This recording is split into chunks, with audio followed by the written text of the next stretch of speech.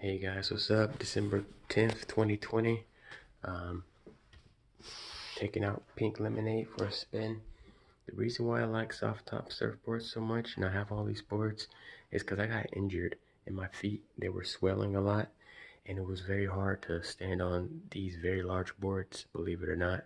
And I just got so used to the soft material that and the affordability for people that if you don't have $700, $800 to get a surfboard, soft tops are a great way to be able to afford being able to get a surfboard.